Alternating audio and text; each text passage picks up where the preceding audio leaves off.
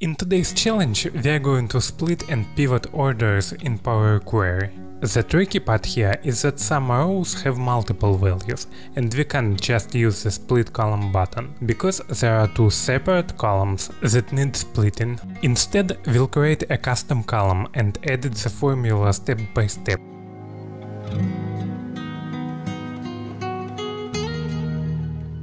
We'll start by using the Text.Split function to separate the customers by semicolons and spaces.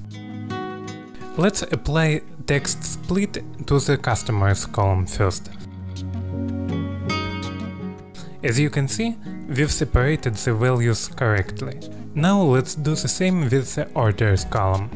We can get these values separated just as we need. But how can we combine them correctly? There is a function called List.Zip that helps us combine multiple lists into a single list, maintaining the same spot in their respective lists. We add both customers and orders lists within curly brackets to make it work.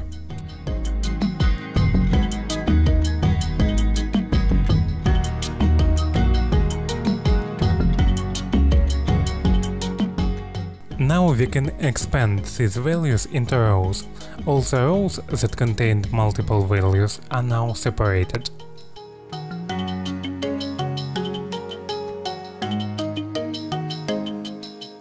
So we need to extract values from each list, create a new column for customers, and get the first value. Remember, indexes in Power Query start from 0. To get the first element, use curly brackets and type 0.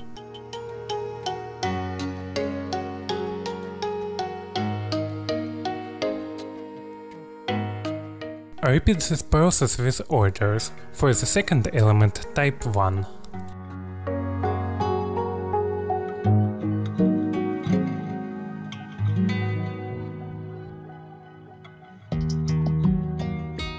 We also need to transform the orders data to numbers to summarize it properly later. Use the number from text function for this.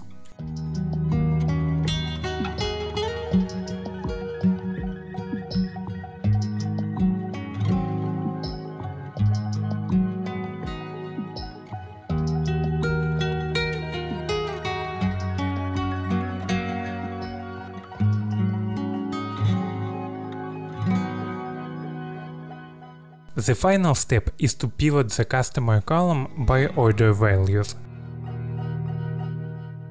And there you have it.